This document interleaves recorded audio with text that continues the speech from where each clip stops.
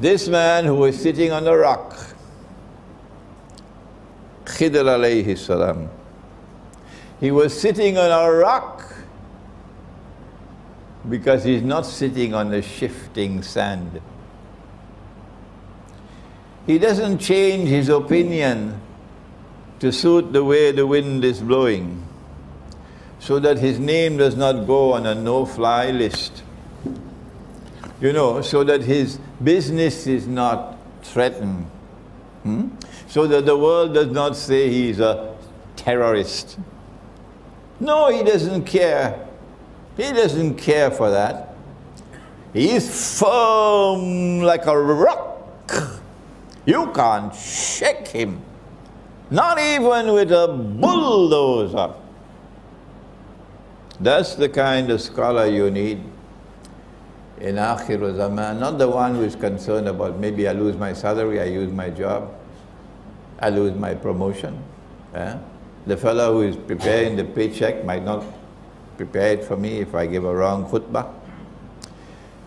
He sits on a rock. That's the scholar you need if you want to penetrate Akhir Zaman. More than that, Musa alayhi salam, you know where to find him? You'll find him at Majma'ul Bahrain. You'll find him at the place where the two oceans meet. Is it Atlantic and Pacific? No. This is mutashabiha. The two oceans are the ocean of knowledge, externally acquired, and that you get from the universities, and the ocean of knowledge which is internally received, and that you'll only get if Allah puts nur in your heart. And nur is not sold in the stock market. And you cannot have nur in your heart if you tell lies, monstrous lies, shameless lies. These people got PhD in telling lies. They started long before 9/11. When 9/11 took place, I said, well, you know, there are three kinds of lies. There are normal lies, and then there are great lies, and then there's 9/11. I thought this was the biggest lie of all. But they've been constantly lying, shamelessly lying. And then go to church on Sunday morning and pretend to be a civilized people. So this man is to be found at the place where the two oceans meet. Majma'ul Bahrain. The ocean of knowledge externally acquired, and the ocean of knowledge internally received. And if you want to get knowledge internally, you must have nur in the heart. And that nur comes only when there is sincerity in the heart. The heart must be for Allah. There's a beautiful hadith. My teacher, Maulana Dr. Muhammad Fadlur Rahman Ansari rahimahullah, gave it to us. That Allah's Messenger said, you must memorize it. Man kana lillah, kana Allahu lahu. Whosoever is for Allah, Allah is for him, Allah is for her. Man kana lillahi, fa kana Allahu lahu. In addition to that, the one who will receive nur from Allah must direct attention to establishing a proper relationship with Nabi Muhammad alayhi salatu wasalam, because he is nur. قَدْ جَاءَكُم مِّنَ اللَّهِ نُورٌ وَكِتَابٌ مُبِينٌ. There has come to you from Allah a nur, and this book, a nur, and this book. So Nabi Muhammad alayhi salatu wasalam is nur. Follow him. Be careful. Don't part company from him. Because if you step away from him, you're going to lose Nur. And finally, if you want Nur, you got to go to the Quran. Allah is Nuru Samawati wal Ard. And the Quran is the Kalam of Allah. So every word in the Quran is a window to Nur. If you're not reciting the Quran every day and completing the entire Quran from cover to cover at least once a month, how can you expect Nur? Not only does this man have the two oceans of knowledge, but more than that, it is Majma'ul Bahrain. The two oceans come together to be harmoniously integrated. I don't think any university can do that. No. That you have two oceans of knowledge, and the two oceans come together to be harmoniously integrated as a whole. That is the most learned of all men. Khidr alayhi salam. So not only did the angel come to tell us how important is eschatology, or ilmu akhir zaman, the angel also came to tell us what is the way, what is the method for studying the subject.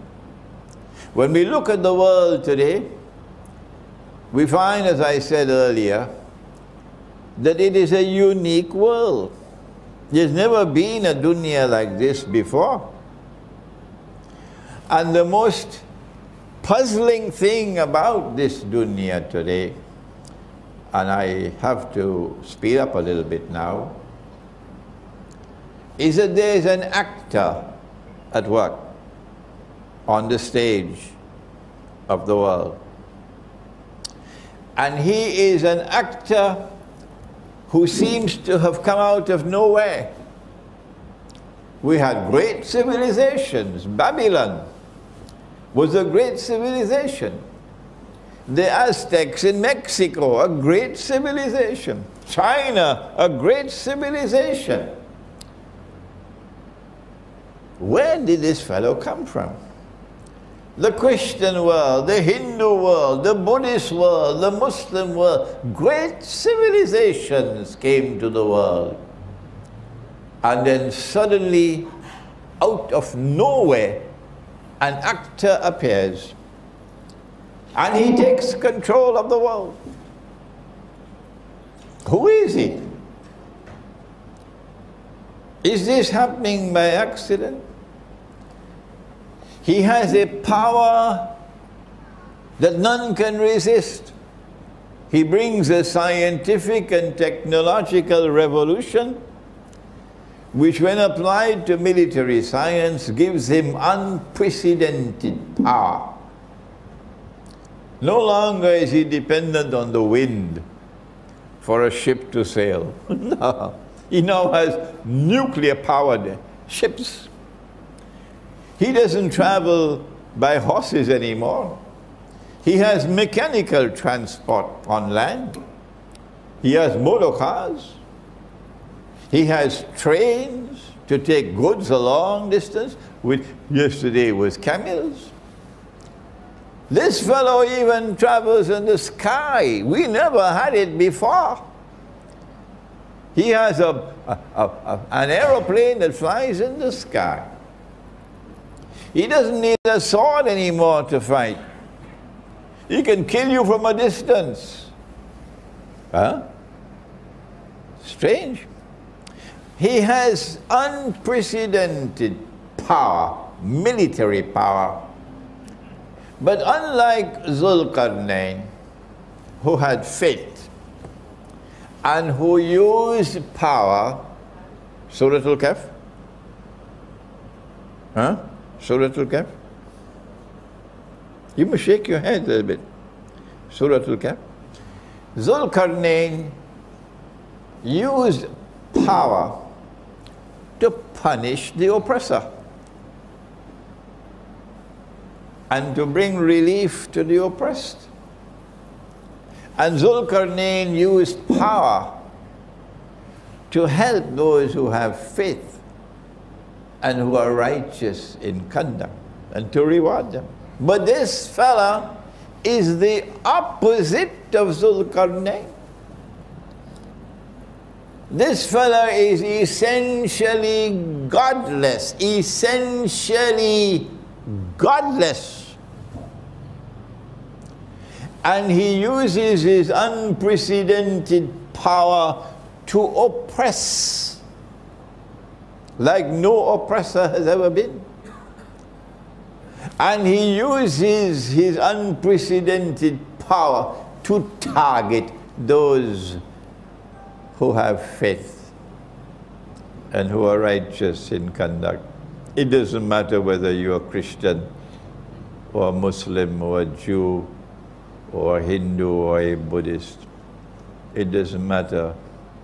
Once you want to be truthful, once you have integrity and you will stand up for the truth, once you are righteous in your conduct, this man is coming after you. Who is he? He comes and uses his power to oppress, and he wants to take control of the whole world. In Mr. Putin's beautiful expression, Vladimir Putin, the Russian president, he said about this man, he has imperial ambitions, which is very dignified language. He wants to rule the world. This fellow embarks upon an effort to rule the world, but we find him moving through 3 stages, and I gave this lecture right here in this surah just before Ramadan. And Allah spoke about it in the Quran in Surah Al-Mursalat.